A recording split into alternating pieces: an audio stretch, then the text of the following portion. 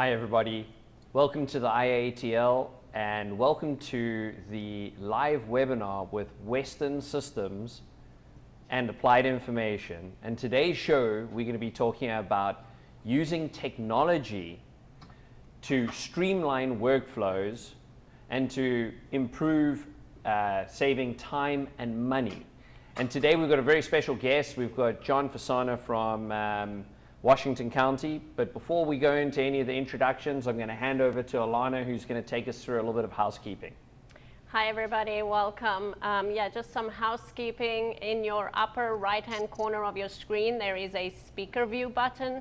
You would want to click that to have the best possible experience today. We also have a Q&A button at the bottom of your screen. Please put any questions you might have in there, and we'll make sure that those get answered for you. We also have a YouTube link, live YouTube link in the chat box, if you'd like to use that or share that with anybody. And then very importantly, if you would like Applied Information or Western Systems to contact you after this webinar, please contact me in the chat box, and we'll definitely get back to you on that. So with that, Peter, I'm going to go ahead and I'm going to introduce our first guest, John Fasana. He is the Principal Traffic Engineer with Washington County. Welcome, John. Yeah, hello. Thank you, Alana and Peter. I'm glad to be here and really excited about the show today. Awesome.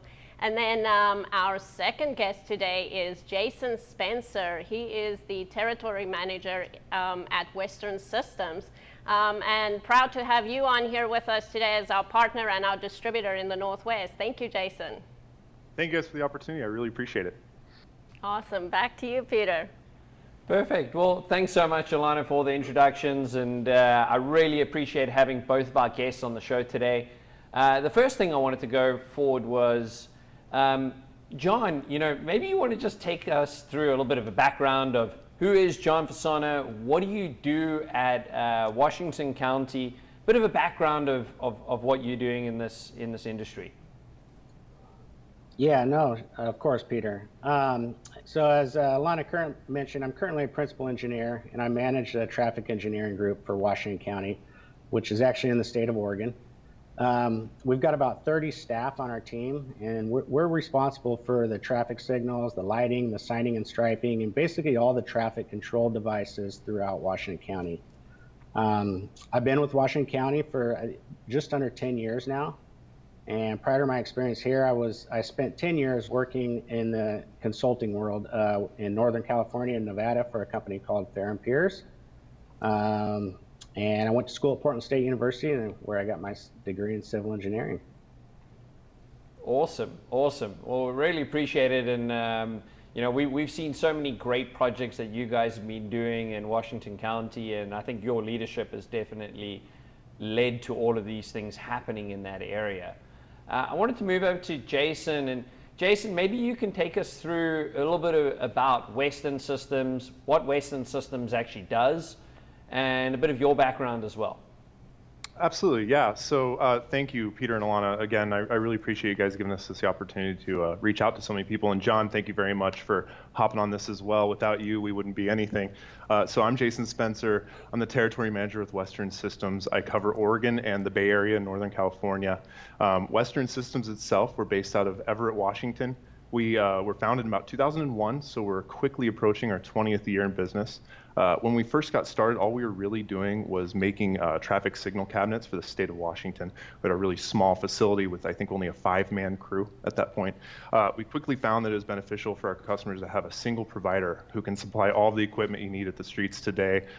So started growing our collection of offerings to our customers. So now we can offer everything from cabinets to controllers, central system software, detection, and obviously we've got the AI product that we're really proud of as well.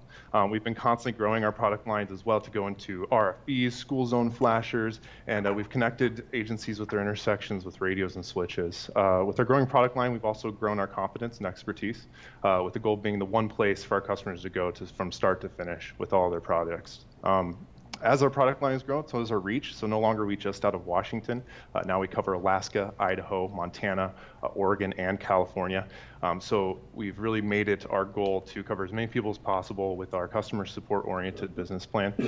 To look at current day, we do have a special situation going on. Our manufacturing facility is still fully operational. We've made some slight changes to our staffing to better accommodate social distancing. We are doing split shifts now so that we can keep things rolling out on a timely manner. So I always got to give a huge shout out to our team up north to make sure that they're keeping things going. Me myself personally, I've been in the traffic industry for about 4 years now. My relationship with John started about 3.5 years ago with another company, with Blue Mac Analytics. He again was working alongside the other guys over there at Washington County to get some cutting edge technology out on the streets. And since then, it's been a growing relationship. I'm really happy to be in the Portland area, so close to him, and have him as one of my customers here at Western.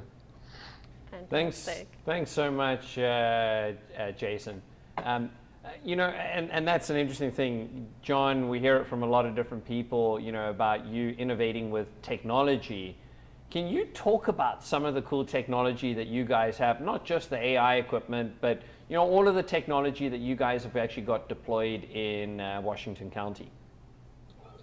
Yeah, no, of course. So really, as I mentioned, we control all of our signal systems, and so really the vast majority of our technology projects are usually geared around the signals and some of the devices that we hang from them or connect to them. We've got a bunch of PTZ cameras out there and Bluetooth readers, all kinds of different detection devices, communications. We've got 3 adaptive signal system deployments, and there's 2 others that we're currently working on. So a lot going with signals. Our biggest focus, probably since I've been here, has been really, building out our fiber communication system. So the past 7-8 years, we've gone from, I think, 0 signals connected into a central system to around 200. And so outside of signals, we've also connected all of our school flashers, and we deployed some more rural devices like the floodgate systems, snow zones, and curb warning systems. Awesome. No, it's exciting, what you've been doing there. And I know, John, you've prepared a bit of a presentation that you're going to share with us today, and we wanted to go through that presentation with you. Maybe you can share your screen, and we can go through, as you talk through the presentation, because John's prepared this where he's got, he's talking about all of these different things about how the technology has saved time and saved money for himself. So John, can you go and share your screen, and we'll go ahead and cut back to you with your presentation. Just bear with us as we go through this. There we go. Of course. So let me know when you guys can all see it. We can see it. You perfect. Okay, great, that worked. All right, so again, I've already introduced myself. I'm John Fasana. So today my presentation is going to be about using intelligent transportation systems to streamline workflows. So the agenda for this presentation, I'm going to start out, give a brief background of Washington County for you guys, and then we'll talk about what I mean by streamlining workflows with ITS systems. We'll run through a few use case studies, and hopefully at the end there'll be time for questions. Yeah, everybody, do you want to just go ahead and while he's busy talking about all these things, put in your questions, and then as soon as John's finished with his presentation, Alana's going to ask all the questions that you have. So any questions that you have, just type them in right now. Thanks, Great. Peter. Okay, Washington County. So quick background here. So we are Washington County in the state of Oregon, which can be confusing sometimes.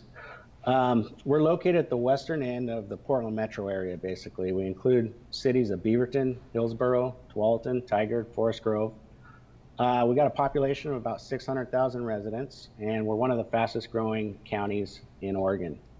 So I'm with our traffic engineering group. We maintain and operate about 350 traffic signals. We've got 190 flashers, lighting systems, communications, ITS devices, and about 1,300 centerline miles of signing and striping. We've got about 30 employees on staff, and this is kind of my shameless plug for the day. We're soon looking to hire another traffic engineer when they let us start hiring again after things normalize. Okay, so let's talk about streamlining workflows and kind of the focus of this presentation. Within our own traffic signal as ITS work group, you know, we're getting pretty good at using ITS tools to help find efficiencies for our day-to-day work. Things like setting up traffic monitoring cameras and remote access to signals so we can monitor and update timings without having to sit there out in the field. Or like setting up automated alerts on our signals, so when they go into flash, you know, they send us alerts, email, and kind of to improve our response times. So today, however, I'm going to talk about a few use cases where we've had opportunities to team up on some more focused ITS projects with other local agencies and other internal departments here at the county to help them utilize our ITS resources to streamline kind of internal workflows and provide better traveler information to the public. So, you know, by helping these other departments and local agencies save staff time and resources, we're really trying to make their jobs easier, and it helps us all with getting better information out to the public. And in turn, you know, we're building good working relationships, we're building support and goodwill towards our ITS program as a whole. And then you see down at the bottom right here, the traveling public, he's happy because they're well informed and they feel their tax dollars are being spent wisely, which is important. So moving on to the fun part now, the use cases. So the use cases I'm going to cover today, these are all ITS devices that we operate via wireless communications through AI's cloud-based system. And this is separate from our TOC network that we use to control our traffic signals. Some of the benefits of this system I see, and you know, I'm not a networking expert, but this is just from my perspective, is, you know, these have been, it's been a low entry cost to get into these. So a lot of times for these devices, we've just had to establish a cell connection and power to our field equipment. You know, all these devices, we can access them with just an internet connection. So this gives us the ability to log in and monitor from home, from Starbucks, or really anywhere else without needing to establish remote desktop connections. I'm able to access it with my phone, a laptop, or a tablet. So anywhere I'm at, good or bad, I can log in and monitor as long as I got my phone on me. You know, they're low maintenance for us. As long as we got the cell connection working and power to the site, these systems should work properly. And there's really overall, there's limited IT support needed on our end because everything's hosted through AI. Some of the potential cons I see with this, you know, I feel like it could potentially be a little less secure than our TOC network. So, you know, the devices we run on this system, they're less critical than our traffic signal. So I don't see this as a huge concern. There can be data limitations. I think most of these devices, they're set to update once every 30 minutes or when something changes. So this wouldn't be ideal probably for applications where you need real-time data or live video streaming, or maybe you'd need to upgrade your cell plan. And finally, I don't know if this is much of a con because everywhere we have internet access nowadays, but you do need internet access to be able to access these devices. Okay, so moving on to our use cases. The three projects I'm going to cover today, these are going to be our school flashers, floodgates, and snow zones. So first off, our school flasher project. The map you see here on the right, this is from the web interface we use to operate the system. And on the left are some of the monitoring and scheduling tools that we use. So if any of you currently use AI's, the glance system, I'm sure this all looks very familiar to you. This was our first dive into this cloud-based platform. We collaborated with our local agency partners, as many of the school zones in the county, they span both county and city roads. So as a county, we maintain and operate about 150 school flashers for ourselves and our local agencies. Our school flashers, they used to operate on an old pager-based system, and it was very time-intensive to program, and we struggled to keep up with battery maintenance at the solar-powered locations. I think programming each school year, it was about a month-long process, and we were very reactive with our maintenance, basically chasing battery issues based on calls from the public. So to address these issues, we upgrade our entire system now to this AI system. So it now allows for group scheduling across schools or entire school districts, and also gives us alerts for mismatches between flashers. We receive maintenance alerts through email for low battery or bulb outages, so we can start proactively responding to those. And we've also improved our system monitoring tools, which helps us trouble issues more efficiently. So, and some of the highlights, as a result of this project, we've been able to reduce staff time for scheduling all of our school flashers from about 4 weeks to 1 to 2 days. This saves us money and saves the agencies money that we do maintenance for. We've been able to reduce staff time for troubleshooting. Again, this saves us all money. And we've been able to reduce incoming calls and service requests. So service requests for school flashers, they've gone from about 40 to 50 a year to less than 10. And finally, we've been able to improve response times to public requests about the operations. I think the big piece is the public really trusts now that these flashers are operating and on at the correct times. So, thanks to ITS here, we're saving money, we're building goodwill towards our ITS program, and we're gaining support from the traveling public. John, do you want to just take us through a little bit about how you dealt with COVID with your school zones, during the whole situation? Obviously, schools are very uncertain when they're going to go back, but I mean, obviously, you've got firsthand experience of what you've been doing there. Yeah, no, that's a good point. So when it hit, I mean, the nice thing about this system is we were able to basically turn all the flashers off in one day, countywide, as school districts kind of closed operations. So it made us able to respond to things like this a lot quicker than we would have been able to in the old pager-based system. So since probably mid-March or so, when kids stopped going to school, our school beacons have not been flashing, which has been great.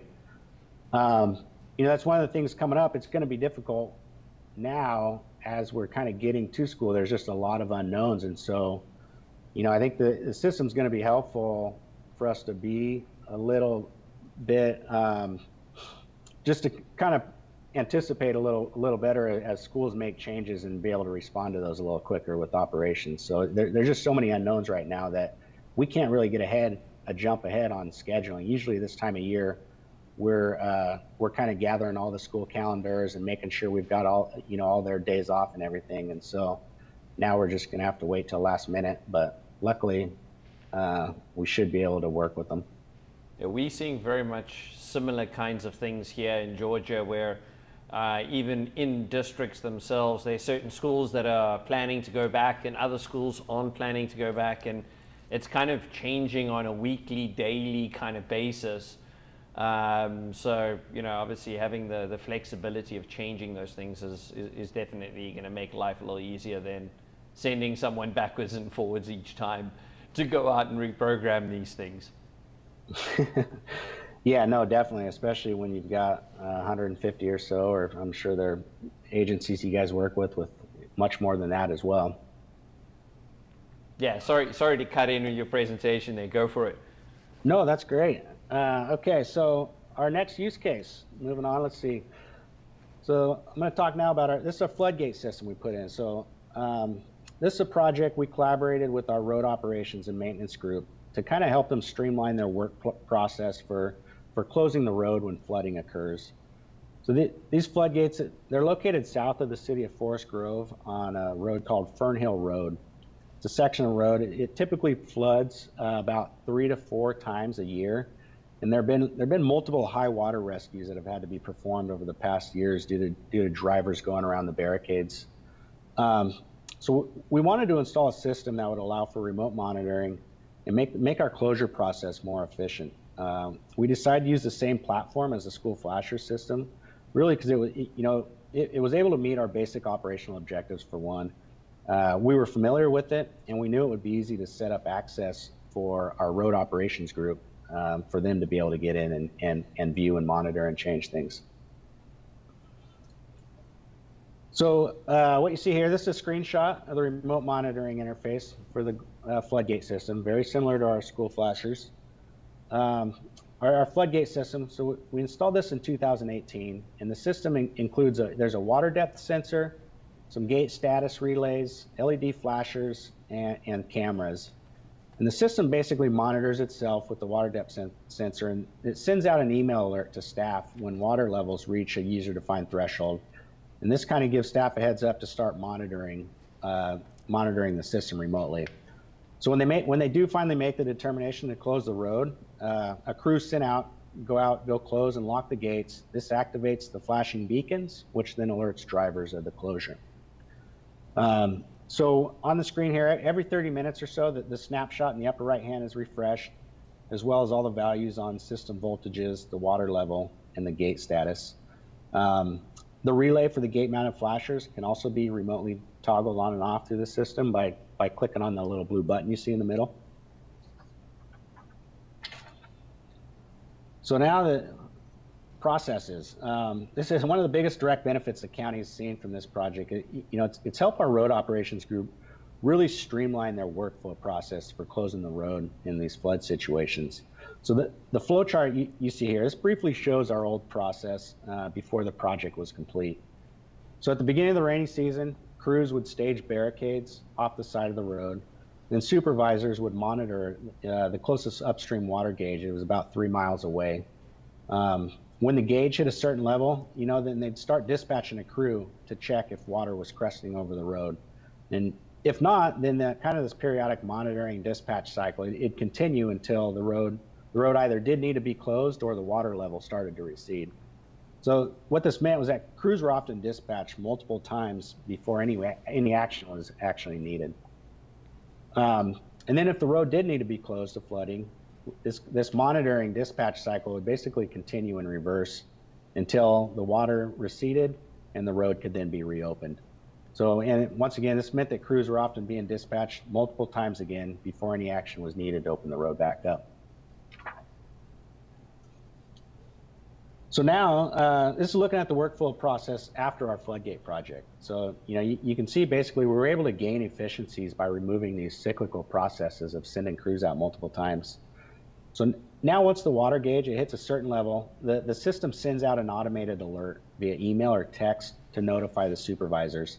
At that point, supervisors then can begin monitoring the camera feed and the water level data, and they don't need to dispatch a crew really till they're really needed to go out and close the road.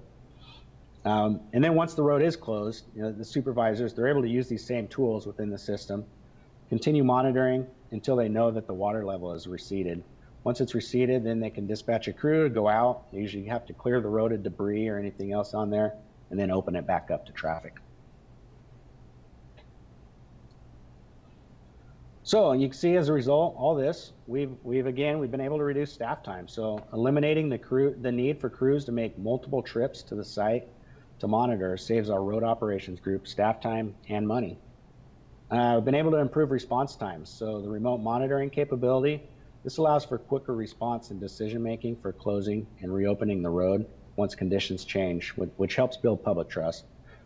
And we're able to provide some traveler information. So the camera feeds to this are sent to ODOT's statewide traveler information site called TripCheck, which provides the basically near real-time video footage of the gate and flood status for the system. So you see, again, we've been able to save the county money. We're providing good traveler information. And all this goes a long ways building support and goodwill towards our ITS program.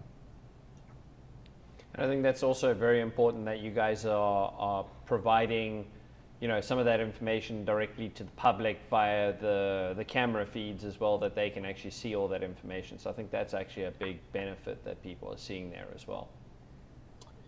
Yeah, no, I agree, and I know we've already had users, so people are logging in and looking at them because we've had users notify us if the camera goes down for whatever reason or something, and so it's interesting to see that you put that information out there, people do use it. Hey John, just something I noticed in your presentation is your diagrams look, really neat after the process of implementing the technology, and it's really streamlined everything for you. And you've mentioned a few times that it saves time and money. Just wondering, how quickly did you feel the impact of the technology actually helping save that time and money for you and streamlining the processes? Yeah, no, definitely quickly. So, you know, our school flasher system, you know, these had immediate impact in both just the staff time it took us to schedule devices each year, and the amount of time we spent chasing battery problems. The floodgate system, that system, it was utilized four times the first year it went in. And so, you know, it was nice to see, you know, it's never good to have to close the road, but it's nice to see that being used and put into use. And so, you know, we saw that right away. The last one I'm going to talk about are snow zones. You know, either, I don't know, unfortunately, or maybe fortunately, we had a fairly mild winter this last year. So they have not had to been like seriously deployed yet. So this next winter, I'm sure we'll see that. Awesome, thank you. So you guys get some pretty bad weather up there? Yeah, I guess it depends on, you know, where you live, probably what you determine bad weather. So we probably have a fairly mild climate. We get snow maybe 4 or 5 times a year. But when it does snow, you know, we're not geared up with, you know, we don't have like hundreds of snow plows and can get to these quick. And so things shut down and the roads get bad pretty quick when we get snow in our area. Sounds like Atlanta. Yeah. As soon as it snows here, it just goes absolutely crazy and everything shuts down. But we definitely have a little bit warmer weather than what you guys have there. Yep. Yeah. All right, so that's so now going into the snow zones. So this is kind of my final use case for the day. So these have been installed basically to help facilitate the implementation on chain restrictions on our county roads. So at Washington County, we've got 3 different sections of road basically that have been designated as snow zones during inclement weather, due to high elevations in areas where they've got steep grades. So these are they're shown here on the map. It's 175th Avenue, or area we call Cooper Mountain, and then as well as Barnes Road and Cornell Road in the very northeastern section of our county. These snow zones, they were originally put in with static signs in 2017 by our road operations group, and then they became an ITS project to try and help streamline their activation process. So our county snow zones here, you know, they've gone through a bit of an evolution over the past few years. The photo you see on the far left, this is a snapshot of the first version of snow zone signage that went in. These utilize a set of flip-up static signs that were turned around when the snow zones were implemented. So, you know, it only took us one winter season with these, realize that sending a person out to have to climb a ladder, unlock these signs, and flip them at 8 different locations in an ice or snowstorm was not a great long-term solution. So at this point, you know, our road operations group came to us to discuss options for using ITS to help streamline the process. And as an interim measure, our electricians wired in a switch-activated flashing beacon, and we added wind flashing riders at each location. And this is the photo you basically see in the middle of the screen.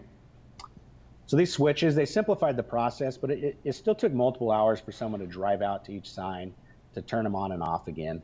And it also still required us to have to dispatch staff to drive through these areas during inclement weather. So our ITS solution now it allows an operator to basically remotely monitor and activate these beacons from a workstation with the click of a button.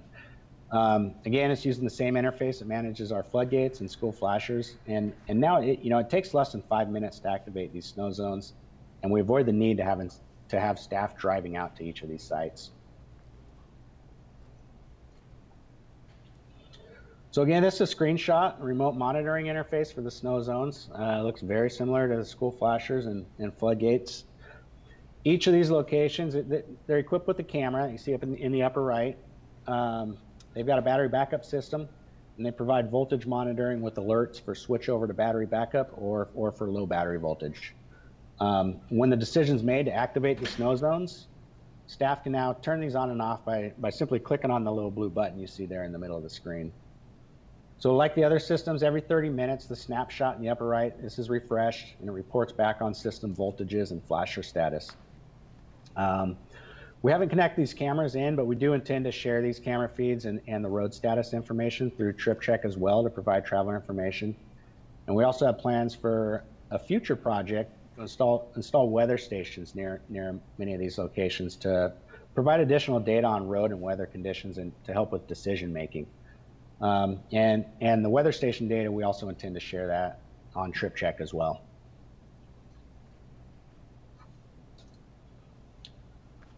So here's our process for the snow zones. This is a little more simple than the floodgate ones, but this basically is showing the direct staff time savings between the old activation process and the new process now that we're able to remotely activate.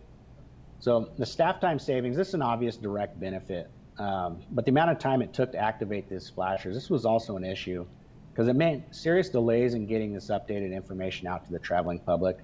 And these delays also made enforcement difficult, as the sheriff's office unit, they'd have to verify both ends of the restriction were in effect and flashing before they could start enforcing. And then, in addition to the issues with these delays, there's also a safety benefit received by not having to send additional county staff onto the roads during winter weather conditions. John, I did a little bit of calculations over there just before this, and that shows that it's a 98% improvement in time savings that you guys made by doing that project, which is insane. Yeah, no, that's amazing. When it takes you a day or two or longer to activate something, there's definitely a lot of room for improvement. So we've made great success in that department. So yeah, and once again, so we can see, this ITS solution has been able to help us reduce staff time. So the ability to remotely monitor and control this system, it's reduced the time to implement the snow zones from about 4 hours to less than 5 minutes. So this saves our road operations group staff time and money. We've been able to improve response times. So the remote monitoring and control, it allows for quicker action when road conditions change. And this eliminates the need to send additional crews onto the roads during inclement weather. And we're able to provide traveler information again. So these camera feeds on road status updates to ODOT's TripCheck site provides relevant and near real-time traveler information. So once again, we're able to save the county money, providing good traveler information. All this is all going a long ways towards building support and goodwill towards our ITS program here in Washington County. Perfect. Well, and with that, that's the end. That's absolutely awesome. So everybody, if you've got any questions, please ask questions in terms of what we've got the expert on the call right now. We've also got Jason Spence as well. You can talk a little bit more about the technology inside of the cabinets. So first of all, I wanted to just say, John, maybe John's turning on his video stream here, and maybe we just go over to Alana to a couple of the questions that you've already received. Yeah, one of them being, John, just, there was or maybe this is for Jason or both of you, whoever would like to answer this one. There was a consultant involved in these custom projects, helping you guys come up with the design. How did you get your vision over to them so that they actually came up with the design for you? Yeah, no, I can chime in on that, and hopefully you guys are seeing me instead of my presentation now. Yes, we are. Great. So yeah, we had a consultant, DKS, helped us. So we've got a good relationship with DKS, and they're familiar with our ITS initiatives and goals. They helped us with our county ITS plan, which was where many of these concepts originated. So for these projects, each one, we started out working through basically a concept of operations report to kind of help define our requirements and operational objectives for each location. Then once we kind of worked through all that, then we moved into kind of the design stage and then construction and then deployment for each of these projects. So they basically followed that same process for the most part. What is that process? I mean, how long does it actually take from, because you come up with these great ideas, how long does it actually take from your idea creation to actually getting equipment deployed in the field? What's that timeline? I know some people would be quite interested in that.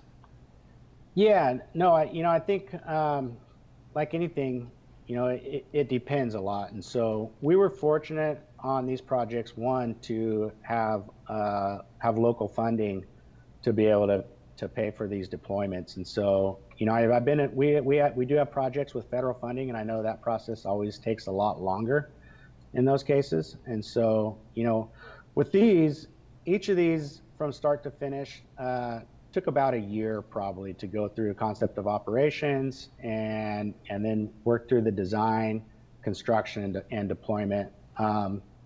We streamlined the process a little bit with the construction piece, so it'd probably take longer if we put each of these out for separate RFPs, for bids, for contracting, but we've got an on-call electrical contract that has already kind of gone through RFP and vetted, and we utilize that for the construction, a lot of these, which helped us kind of streamline that piece of it. Jason, just on your side, I know that you had to, Western had to build some custom cabinets for some of these projects. Can you give us some more details on some of that and what was involved with all of that? Yeah, absolutely. And you know, that's kind of our bread and butter. That's something I like most about our company is, you know, being small and nimble allows us to do some things that some of these larger guys aren't able to. And one of those things is being able to make a custom solution, including our cabinets. So, you know, just to kind of chime in on the previous question was that we like to work closely with the consultants as well, because, you know, a lot of these guys have big ideas, but it's taking that idea from paper into reality, where we like to kind of be part of the process and show them the newest, latest, greatest technology like these cellular modems that we're able to put into these. When it comes to the cabinet design, it's an interesting process because it really requires a lot of back and forth communications between, you know, John's team, DKS's team, and AI's team as well. So what we like to do is kind of get a general base plan of what you're trying to accomplish, where you're trying to put it, how you want to power it, how you want to communicate to it. And by getting that information, we're able to take that into our engineering in our back room. We've got someone on our team, Tom Rivard. He is a genius. He knows how to make all these things work. He speaks a language that I don't even understand, to be quite frank, but I think it's great how we can communicate with these guys, listen to what components they want to put in there, communicate with you guys, and understand, you know, where the cords are going to go, what kind of power draw we're going to need to assume for these, and put together a real cabinet. And for these projects, we've done special cabinets for all of them, and each cabinet has its own little tweak. You know, for the snow zone cabinets, we needed to make room for the alpha battery backup. So we had to consider where we're going to put the inverter, where the batteries were going to fit, where they wouldn't block any airflow to the brains of the device. And then we've got some other projects coming up where, again, we need to make room for the different components and the different sensors that are going to be running through this cabinet, but also make it easy for the users to get in there, troubleshoot if anything's going on, and for the contractors, the on-call electrical contract that they use, so they can understand how to deploy it and not have any problems out in the field once it goes out there. So Jason, I'm hearing a lot about collaboration, and I think that is one of those big keys, especially a customized project like this, that, you know, people don't deploy very often. It's kind of a first. What Washington County is doing is very much a first, and if you collaborate right at the beginning with the county, the cabinet providers, the consultant, the technology provider, everything can be discussed beforehand so that you can come up with a concept of operations and a design that works for everybody. I want to give kudos to John. John, how do you, because you're able to bring all those people together, what's the best way of doing that? How do you go about doing that? You know, we have been fortunate. So we've got a great team that we've been working with, and you know, I think the key is we've just found people that we know we work well with, and that are able to kind of meet the needs for each project. And so, you know, one of the big things that we try to do here at the county is, you know, it's so important to build good working relationships with these different vendors, with the consultants, with the contractors we're working with every day. And so we spend a lot of time, you know, making sure that we're kind of keeping these relationships good standing order so that that type of collaboration can happen. Perfect. John, I wanted to actually talk about some of the other innovative projects that you guys have deployed. One of the projects we didn't actually talk about was your weather-based curve warning system.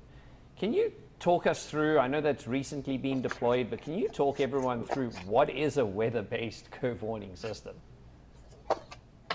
Yeah, no, that's another exciting project that we've recently deployed. It's, you know, all these were kind of falling under our we're calling rural ITS projects. So that's another one that fits in with these. And so basically this system, it's a site where we have a lot of run off the road accidents. And I think people just for whatever reason or another aren't listening to the speed rider warning on that curve sign that's telling them to slow down. And so this system that we put in, it starts with it's got a speed feedback sign is the basis background of it. Then it's also got a pavement sensor that's measuring the friction surface of the roadway.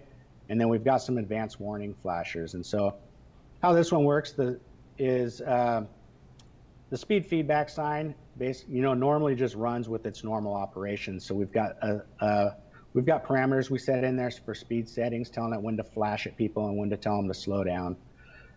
But then the ITS piece of that, so what happens is when that pavement sensor measures a friction, the road surface friction, and when it drops below a certain level, the system then switches the operation of the speed feedback sign. So the speed values used for the speed feedback drop. So we're telling people to slow down at lower speeds. And then at the same time, we're also turning on the advanced warning flashers, so some beakers with the slippery when wet sign ahead of that as well. So that's pretty cool. I mean, that's obviously a very innovative solution that you guys have done there. I have not seen anyone else in the market deploy anything like that, which is very different. I mean, especially on the rural application side.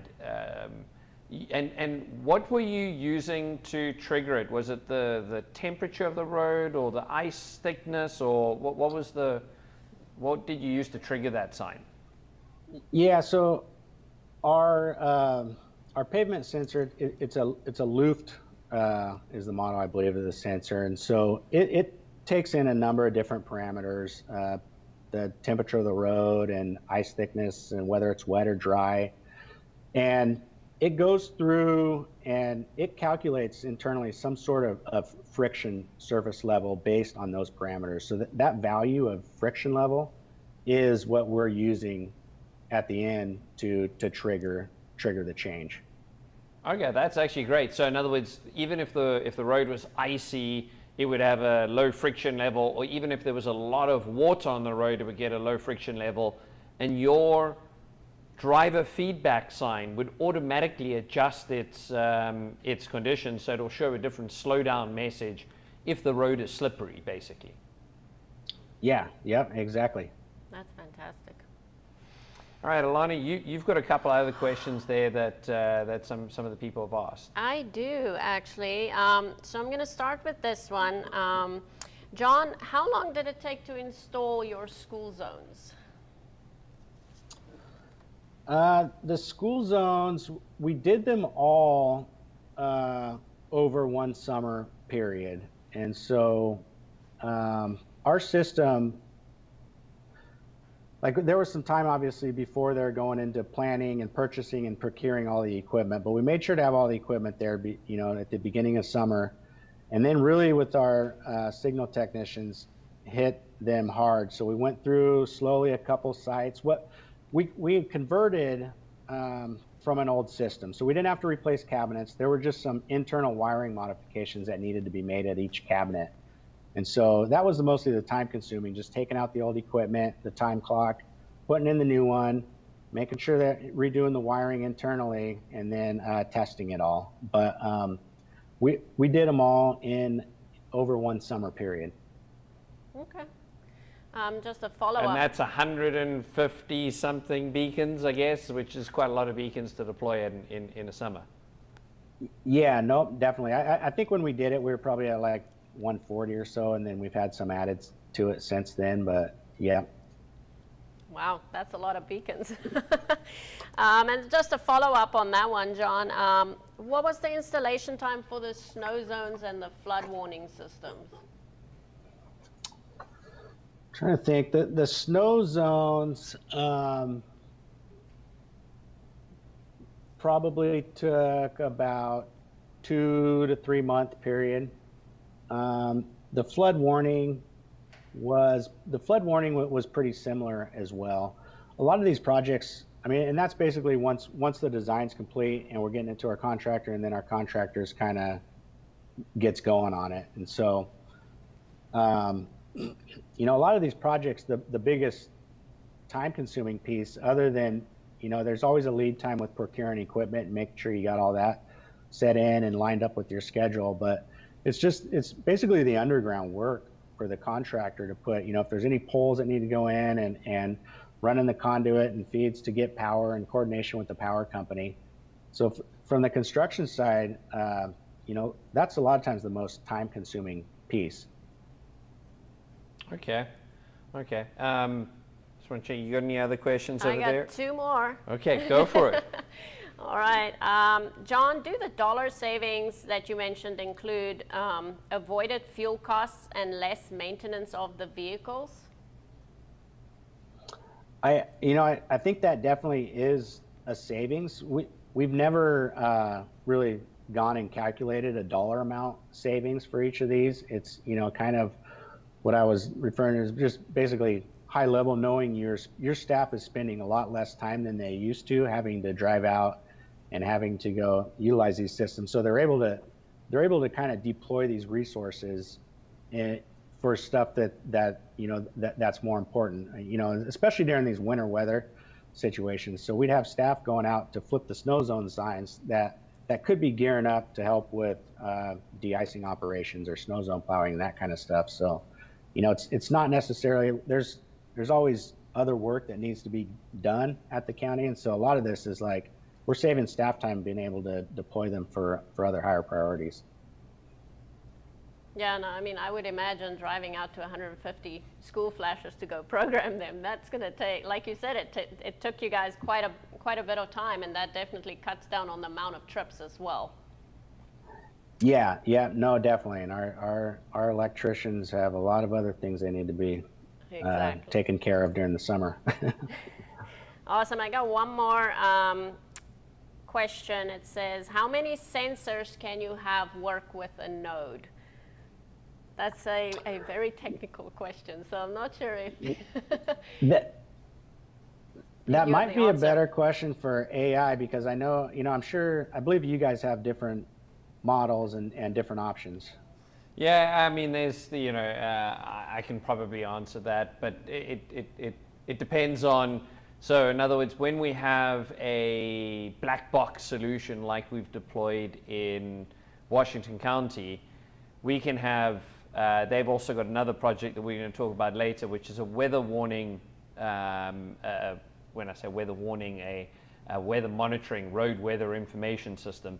And there we've got multiple different sensors connected to it that are providing weather information and cameras. So, you know, it depends on if it's Ethernet or serial communication, so there's a little bit of details there.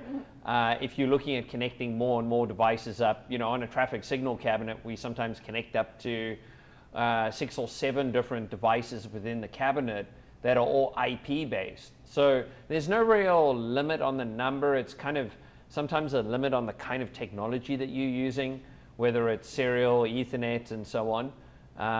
But yeah, not really any kind of limitation on the technology there. Well, I'm glad Peter could answer that one. This one might be for Jason. What are the dimensions of your cabinets? That's a great question. You know, it really depends on the projects. So these ones aren't cookie cutter per se. If there's a battery backup system going in there, obviously we need to make a little bit more room for those, as opposed to a smaller, just AC powered system without the needs for that. So I can't really give you the specific dimensions. They kind of range all over the place, but that's kind of part of the best part of it, which is that you can make what the dimensions you need, give them to us, and we can get it figured out for you. So you tell us what goes in there, and we can make an enclosure that works for it. Perfect. Thanks very much, Jason. Thanks, Alana, for all the questions. And thanks, everybody out there, for asking the questions. Please go ahead and ask more questions. So what I wanted to do is actually just jump into the live system that they actually have running there.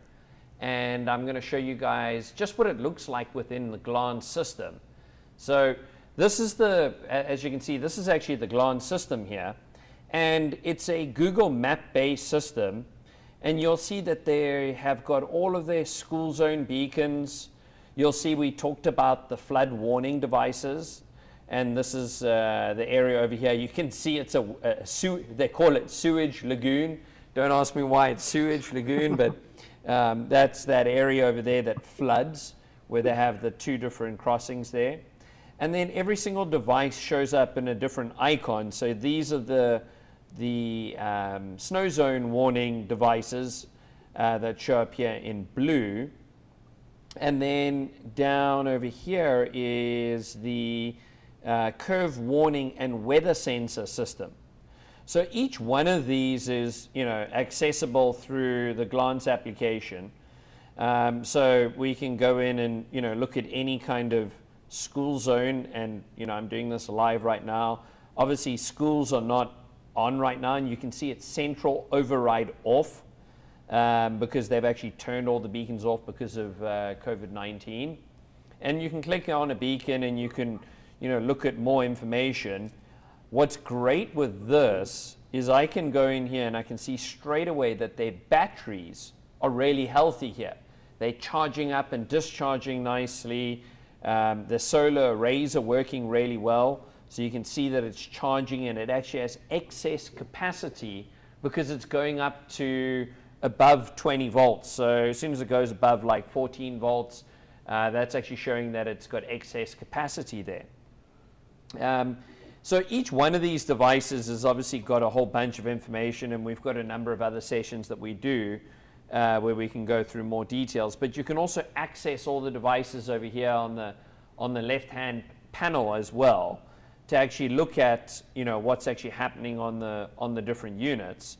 And what's great with the platform is you can see all the pictures and things like that, but you can also go into reports, and for instance we can go look at their beacons, and we can go and see, these are all showing system voltage, solar array voltage. All of these are very good. And if I scroll down here, we'll be able to see anything that jumps out at us. And straight away, you can see over here that we've got some batteries over here that are still good, but you can see the solar panel here isn't producing quite as much. So that's kind of an indication that the potential is that there could be trees that have grown over the actual solar panels there, or potentially the solar panels are getting dirty.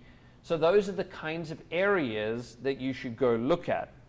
So with all of our technology, we use AI, we call it applied information, but we also use artificial intelligence, play on the words, to go and actually look at how the batteries are charging, discharging, and then to basically go in and improve a lot of the response times to actually go out and fix these things.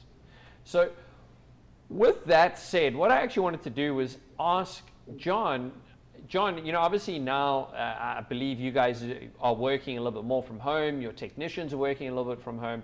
How's this helped you guys during this new COVID-19 era that we're in, and actually managing all your resources?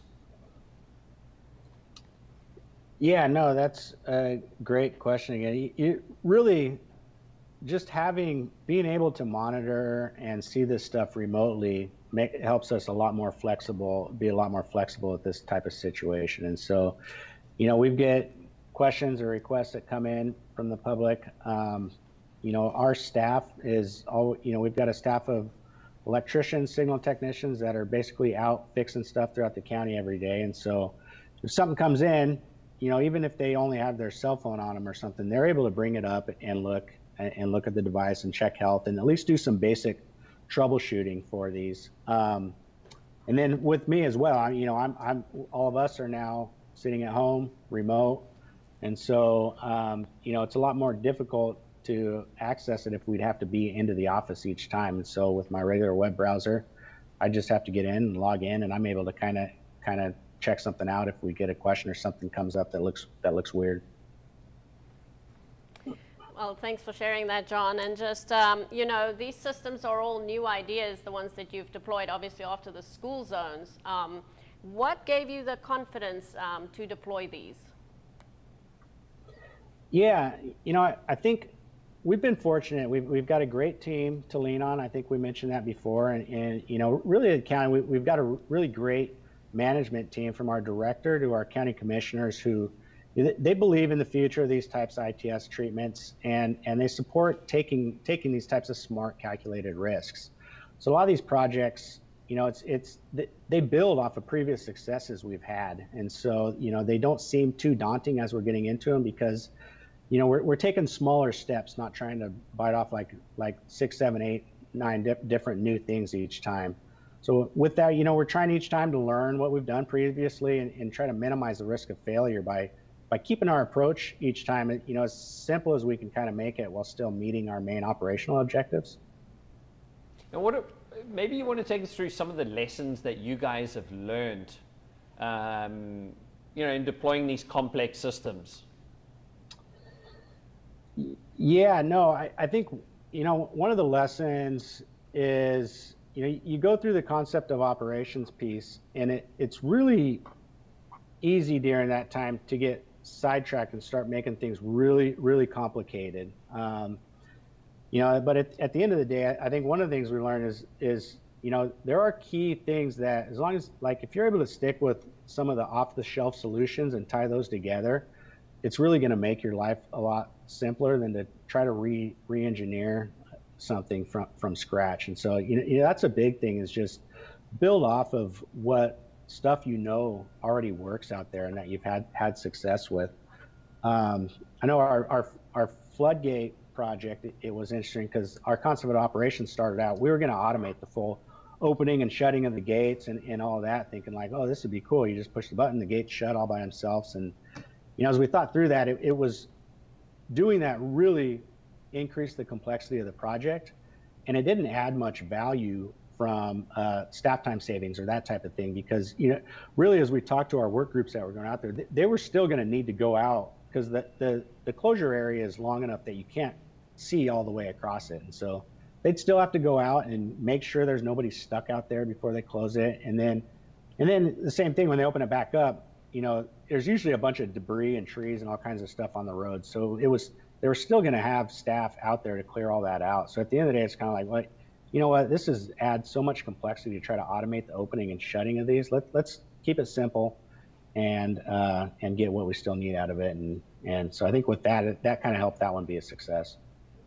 Okay, so basically keep it simple and use technology that works ahead of time instead of trying to reinvent the wheel and come up with some complex thing that no one can provide. Yeah. No, definitely. I know I've asked the question a lot of these to Jason and you guys as we're going into these, there's a lot of these sensors, there's different manufacturers, makes, models, and so we try to figure out ones that you guys have already done the legwork on to work with and that you can integrate with. And so, I think that's always an important question to ask, which have you used before for this type of application?